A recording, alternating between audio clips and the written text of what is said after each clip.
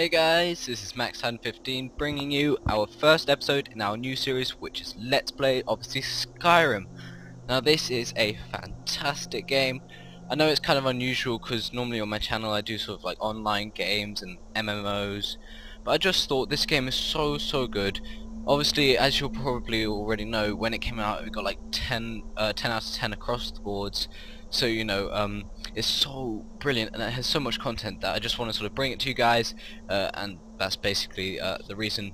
I mean, what other reason do you need to play a game like this? It's fantastic.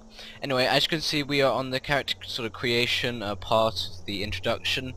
Basically, we have been sort of captured for unknown reasons and taken to this town of Ivarstead, I believe, Ivarstead, and where we are about to be executed, which is not the best way to start our adventure. But anyway, as you can see here, we have a choice of different races. Now there are a lot of races in this game. As you can see, the first one are the Nords, who are basically humans. By the way, once again, if you sort of want to read the description of the race, please do just pause the YouTube video, because I'll just quickly go through them. Then of course we have the Orcs, who are ugly sons of bitches. I mean, wow, look at those. They're... ugh. Wow. Okay. Enough said about those guys. And here we have the Red Guard, who come from a sort of desert realm or area, I believe. Then Wood Elves, obviously, they are a species of elves who I assume possibly live in woods and stuff. I should probably mention that I do not know like a huge amount about the Elder Scrolls lore. I've only ever played Skyrim. I've played Skyrim a lot, so I know quite a bit about Skyrim, but I don't know anything about sort of the whole lore behind it. So yeah, I don't know about the different races and where they come from. And then here we have the Khajiit, who are the cat people. Imperials, who are another sort of race of humans. High elves, who are sort of the prestigious elves who sort of view themselves above everyone else and have sort of a very strong magical links. So yeah, they're pretty cool as well. Now here we have the dark elves, who look really dodgy. I mean, look at those eyes. You would not want to find one of those in the dark, seriously. But yeah, they sort of look like assassins to me.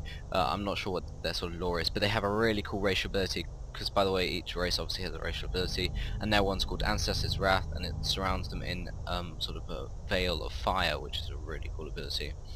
And then here we have the Bretons, who are sort of like the magical humans in a way. They have like really strong links to magic, just like the High Elves, and they're resistant to magic as well, which is really cool. And then last but not least, we have the Argonians, who are sort of a very unusual race. And obviously they are sort of these lizard people who can breathe underwater, which is a really cool feature. Now in terms of what we're sort of going to roll in this sort of let's play, I'm not entirely sure. I mean, there is a huge choice on what to go for, but I think we might just go for the Khajiit, because they're very unusual, never played one before, and they look really cool, to be honest. Okay, now next step is obviously your body. You've got your sex, your presets, your skin tone and weight. We're going to make sure we're not like overweight, just sort of like yeah, normal. There we go, that's fine. Head, obviously you have a ton of different options. You've got all these war paint, scars, dirt, complexion. I think we're fine as we are, to be honest. Our face is okay. It's not too important anyway, because we'll probably be playing this in first person. And then of course you've got your nose types, nose height, nose length, jaws, cheekbones, laugh lines, chins, necks, foreheads. It's a crazy amount of customization. To be honest, it's probably like the most detailed customization I've ever seen in the game. Yeah, to date really, I think. And then here we have eye shape and eye color. Now we're just going to quickly change our eye color because I want to show you, because obviously it changes sort of the eye type, I guess. There's one really frequent. I mean, look at that. Oh my god, it looks so feral and just creepy. Once again, you would not want to find that in a dark room. That's just scary. In terms of what we're going to go for, I think we'll just go for sort of, should we look really? No, I think we'll just look normal. There we go. That's a good look. And then of course, once again, you've got all these like different things like eye height, eye width, eyeliner. I don't know why you want that, but eye depth and all that stuff. There's just way too much here. And then we got, of course, got like brow heights and all that, mouths as well, and last but not least, hair. I don't think we're going to go for any hair, because hair looks pretty weird on a cat. I mean, it's a cat after all. But there are a lot of options for you to play with. And then facial hair, obviously, you can like have these crazy amounts of different types of facial hair. We're just going to go with none, because we are a cat, and I've never seen a cat with a beard before, to be honest. And then of course you have hair color. I don't really want to mess up hair color too much, because I was happy with the color it was. But let's just quickly scroll sort of through them, so you guys sort of get an idea of like it's not very subtle, to be honest. Oh wait, oh is that the oh damn it. I think that's the facial hair stuff. I thought it was like your fur colour. But oh well, never mind.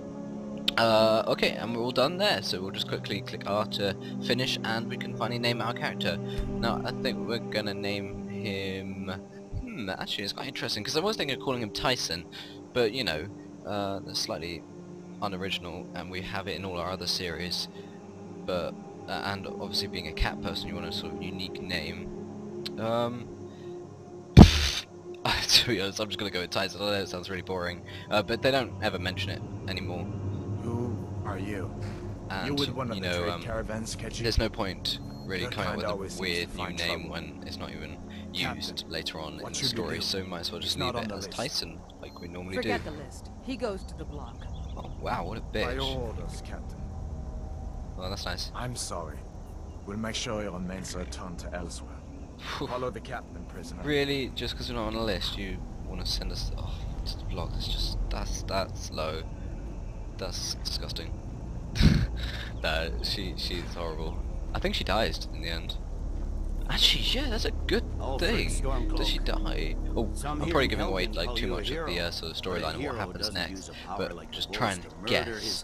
And oh, try and do this. If you know what's going to happen next, you probably do. So put it in the comments below, and then obviously you will have the feeling of achievement. Don't cheat. Don't like skip ahead. Just do it right now. Put it in the comments, and obviously if you get it right, then you'll have the satisfaction of that. And there you go. That was your hint. That sound. That's pretty cool. Nothing. Carry on. We're supposed to carry on. General That's nice. Tullius. Give them their last rites. As we commend your souls to Aetherius, blessings of the 8 divines upon you. For the love of Talos, shut up and let's get this over. Learn. Oh man, I love that guy. He's so funny. Even though, like, obviously you can guess what's going to happen to him I haven't next. got all morning. Still, I think he's a legend for saying that. I think everyone here is going to be executed along with us. My ancestors. Wow, smiling so there's at actually the not that many people. Imperials. Can you say the same? Okay, well here's the gruesome bit, so all you queenish people, turn away. Squeamish people rather. Oh, I'm sorry, too late.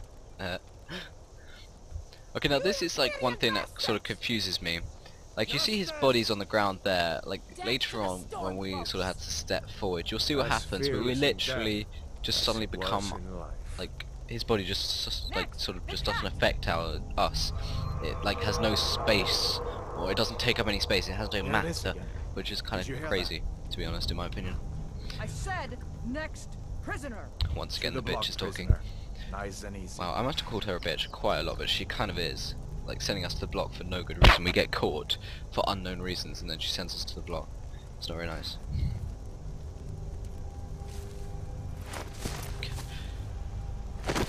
Okay, now you find out what happens. And there you go, guys. If you haven't got what's going to happen next, I'm not sure What do you see? what could be more obvious, to be honest. And there we go, it is a dragon. Now this guy, I think it's called Alduin, and he is sort of the main boss or villain, except I wouldn't really call him a boss or villain, because that's sort of understatement considering he is a bloody dragon. I mean, look at him, he's summoning meteors from the bloody sky. And now, oh, this is sort of the start of the game that you can basically control. We can now walk around using the WASD buttons. Obviously our vision's pretty blurred right now. I guess it would be if you suddenly like hit by some dragon shouts or whatever. Anyway, we apparently now have to make our way sort of up these steps, I think. Oh my god, he got 3! It's Ulfric Stormcloak. Now, by the way, the whole sort of lore of Skyrim, in case you didn't know, is where the Imperials have sort of not invaded but sort of taken over Skyrim, and the Stormcloaks who originally lived here believe, you know, it's their heresy, and you know they should be allowed to live here. Holy shit! Wow. Okay, I didn't expect that to happen. No, I did. I lie. I played this too much. I didn't know what was going to happen. But anyway, like the Stormcloaks think that the Imperials are sort of invading, and then the Imperials think that Skyrim has always been part of their empire, and so it's rightfully theirs, whereas the Stormcloaks think it's rightfully theirs. And then there's this whole civil war which is happening. As you can see here, that's what taught us how to jump in there. Holy God! Everyone get back! What's going on? Holy. He does look awesome, doesn't he? Graphics in this game are awesome. Still alive, prisoner? But to be honest, for a dragon who's supposedly like, you know, all powerful, he did a pretty bad job of like trying to attack us. I mean, he literally just attacked a burning stump, which he'd already burnt. Oh, he really does this stuff quickly, doesn't he? I mean, like in about 10 seconds that we've been free, the entire town is on village. The entire town is on village. The entire town is on fire. Whoa. The entire town is on fire. I mean, like, the stone walls have been destroyed, houses are in ruins, and like everyone's dead. It's pretty impressive. Oh, don't worry, we're just getting hurt by fire. It's not like the dragons caught us or anything. Man, they are trying a really bad effort at trying to kill this guy. Man, they're actually hitting him though, which is kind of a surprise. But anyway, we have to continue to follow this guy. And yeah, basically, welcome to Skyrim. This is what it's sort of about. Running through sort of forts which are basically destroyed in 5 seconds by dragons, and defeating dragons, and defeating badly aiming archers. Oh, here we go. These two, you sort of have the choice who to go with, the Imperial or the Stormcloak. Now, just because I like the Imperials the best, we're going to go with them. And the area that you go with this guy, there are like chests and boxes which you can get, which have like sort of starting equipment in them, which is useful. But you can go with either one, it doesn't make a difference. The room that you start in here, as you'll see in a minute, is basically you can get to that exact same place through the Stormcloak, so it makes no difference really who you go with. It just sort of, actually yeah, I don't think it actually makes any difference at all to the game. It's just sort of, it's introducing you to the whole idea of choice, because you get quite a lot of choices in Skyrim, which is pretty cool to see. You know, like now and again you'll have choices like where it says enter the keep with Hadvar or Ralof. Bring us of the end times. Can you like free me We now? should keep moving. Come here. Let me see if I can get those bindings off. Thank goodness. Oh, we went There with you Hadvar. go. I thought we were Take a going look Ralof. around. Well, There should be plenty of gear to choose from. yep. going to And see now if I this can is find the bit something that's for all these about. There are girls. sort of chests around which you can get some new equipment from. And as you can see here, we have some Imperial gear plus an iron sword. So we'll just take it all for now. I mean, we'll probably end up dropping a lot of it later on, Better get that armor on. because we don't Give need that it, sword a few but you know, swings, too. might as well take it for now. Or Let's keep another iron moving. sword, I we could think take he's it for still like out dual there. wielding. Another iron sword, okay, we don't need 3 iron swords. Just quickly looking around, extra chests, that's the word. Extra chests for us to loot, and an empty one for some weird reason. And now sort of onto equipping it. Equipping it. If you click I, it obviously brings up your sort of inventory, and we have all this gear that we can put on, which is pretty cool. Let's drop this rough spun stuff, because we don't need that. And if we just sort of scroll out to go into third person, here we are. Now this is our character. He looks pretty damn dopey in that stupid hat, but just ignore that for now, okay? Come on, and this way. sort of, actually, one sec. I wanted to sort of talk about how I'm going to play this guy, because obviously in this game there are sort of classes. No, there aren't classes. That's the wrong thing to say. There aren't classes, but there are sort of different pieces of equipment, like dual handing, double handing, like one-handed, spells, blocking, and there's all sorts, and archery as well. There's all sorts of different ones which kind of some people like relate to classes, but they're not really. And like most people sort of choose a type, so either you're an archer or you're a one-handed or a dual-handed or a double-handed or a magic, and we are like user in the whole game, and we are going to go as a magic person.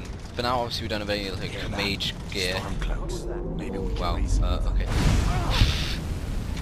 Man, they did not stand a chance. They were pretty. Oh wow.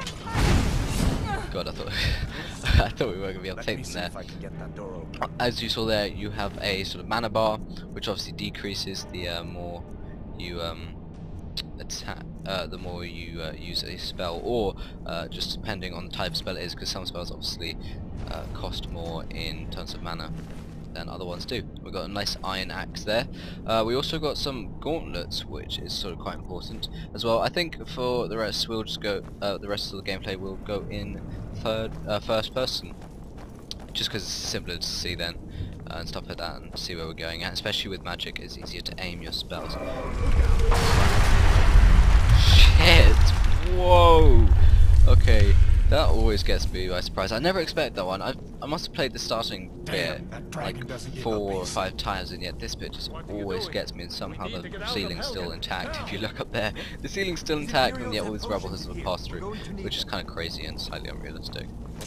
Oh, oh god, no, damn it. Yeah, this is one thing you have to sort of watch out for. Try not to hit your partner, because he will eventually turn on you, I think, if I'm right. See if you can find some pub.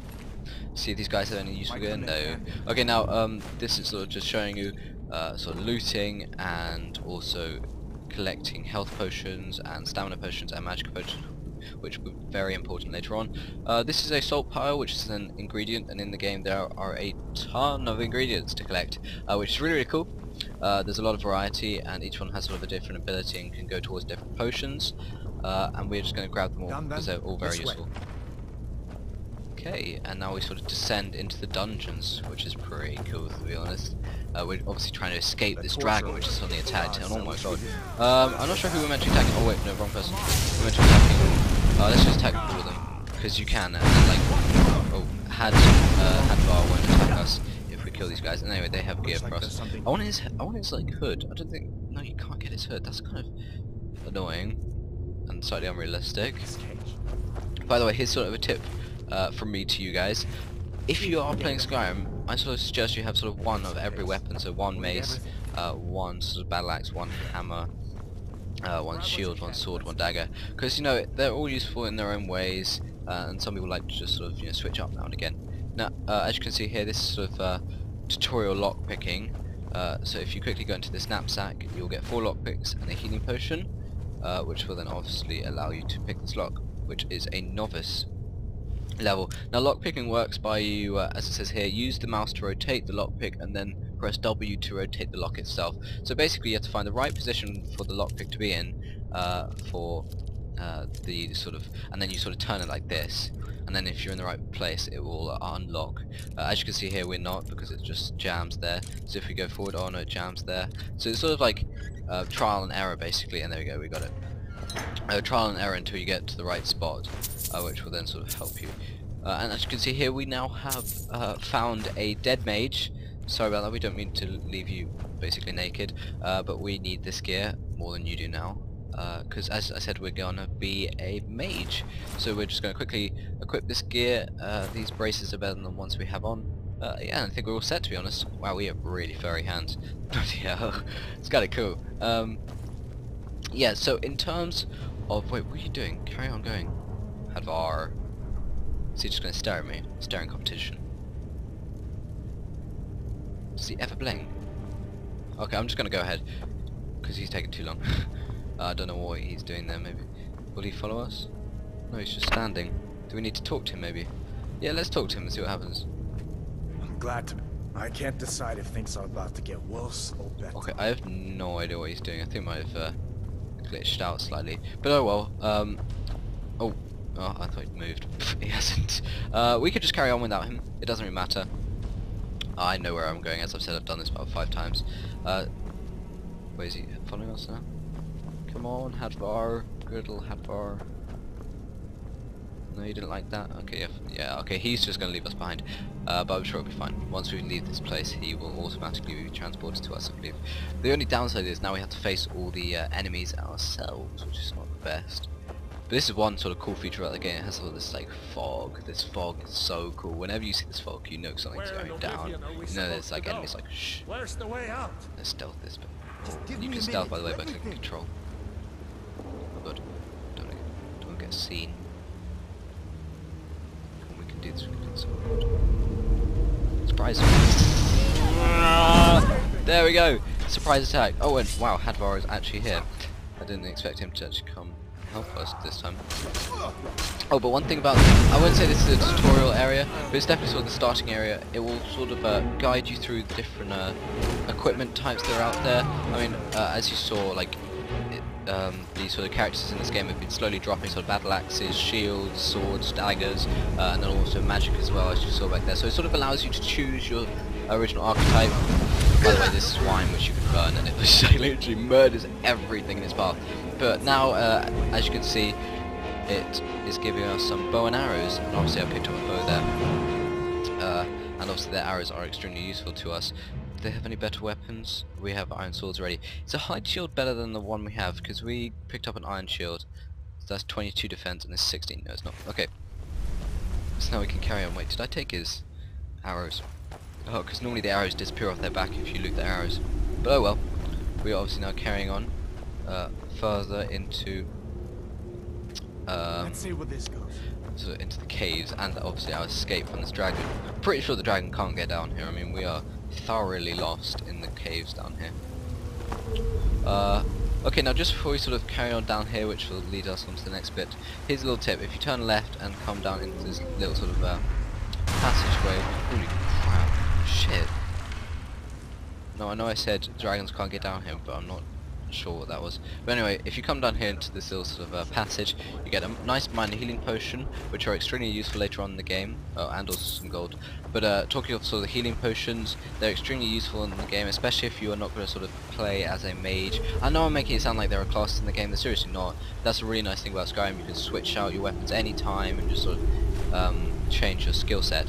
But you don't have skill sets, sorry, that's the wrong word. Change your sort of abilities, and basically the way you attack. The way you attack, yeah, that's probably a better way of putting it. But health potions are extremely useful if you're not going to be a mage, because obviously they're your sort of primary source of healing. Oh my god, these guys are so creepy. They are sort of the most disgusting thing in the game, it has to be said. I mean, okay, just look at that face. Look at it. Oh my god, that's disgusting. Frostbite spider. The only good thing about them is that they drop frostbite venom, which is basically a poison which can be applied to weapons in this game. Yes, you can apply poison to weapons, but it is only sort of a one-time thing. So you have to be sort of careful about when you use it and stuff like that. Anyway, continuing on down into the recesses of this sort of fort. Yeah, that's one thing that's always confused me. Like, there are these forts in these games whereby they sort of lead into caves. I mean, what sort of fort leads into a cave? It's pretty not very well built. The whole point is it's defended, and this just looks all like half sort of There's a bear built. just ahead. See her? I'd rather not tangle with her Oh right yeah, now. the bear. You might be able to sneak by. Just take it nice and slow, and watch where you step. Or if you're feeling lucky, you can take this bow. Might take you by surprise. Go ahead. I'll follow your Okay, lead. well, Watch your we back. could try and sneak it. Yeah, let's try and sneak this thing. Sneak around this pillar. Oh, we are sneaky sons of bitches, aren't we? Oh god, it detects us. Okay. Easy does it. I'm sorry, you stupid bear. Okay. Well, we snuck past it, but unfortunately our sneaking level didn't go up, which is quite unusual. I swear it normally does. So let's quickly equip one of our longbows and just sort of silently take it out. Whoops, wrong button. Now don't get in the way, Hadvar. Nice killing cinematic there. Now, obviously we don't have to sneak anymore because the bear's dead. That was a pretty sick shot, if I do say so myself. But as you can see, he has dropped some bear claws, which are once again ingredients, which we can use later on to sort of discover their properties. And a bear pelt. Now, pelts in this game, which you can collect from wild animals, allow you to craft leather, which then obviously in turn allows you to craft different things later on in the game. And that is one really cool feature, and I highly sort of suggest you go out and sort of hunt, and that's sort of one advantage of hunting in this game, just hunting random animals out in the wild, and then you'll get sort of stuff which will allow you to get leather. And as you can see, we are now at the end of this, and we are heading into Skyrim, which is awesome. And as you'll see, we have now sort of completed, I wouldn't say it's like the tutorial level, it's basically sort of just the starting area which sort of walks you through the different ways to sort of fight in this game, either through magic, melee weapons or ranged weapons, which is pretty cool. But we finished that now, and we were sort of now officially into sort of the open world of Skyrim, and from here it's basically sort of just do whatever you want, which is basically what Skyrim is all about, and that's such a cool feature of this game. As you can see, while sort of the game loads, it gives you sort of these different models which you can sort of play with and zoom in and out of, which are pretty cool, and also tips as well. Wait. Now, what are we doing out here? Oh yeah, I've forgotten you had to hide, supposedly, from the dragon, which if you saw just sort of flew overhead and now has flown away. Looks like he's gone for good this time. But I don't think we should stick around to see if he comes back. No, I agree. Don't worry. Closest town from here is Riverwood. My uncle's the blacksmith. I'm sure he'd help you out. Closest town from here is Riverwood. My uncle's kinda the just said blacksmith that. there. I'm sure he'd help you out. It's probably best if we split up. Yeah, I Good agree. luck. You I probably get in wouldn't my have way. made it without your help today. I probably could have made it without yours, to be honest. Considering you sort of just stood there at one point in the corridor, then just mysteriously appeared by my side, which was kind of strange, but kind of cool in its own way. Now, here we are, out in the wide open world of Skyrim, which is awesome. And if I just quickly sort of show you the world map, it is huge. Obviously, it doesn't look like there's much here right now, but that's purely just sort of because we basically haven't explored anywhere. And these sort of like symbols here, the white and black symbols all around, are the major cities such as Riften, Falkreath and Whiterun, which is really cool, and sort of shows you exactly where they are, so at least you have some sort of notification of where things are in the game. But as you can see, our target down here is Talk to Alvor in Riverwood, and this is the town of Riverwood here, which we need to make our way to. But unfortunately we have run out of time for this episode, so we will make our way there next episode. As you can see, we are pretty cool looking at the moment.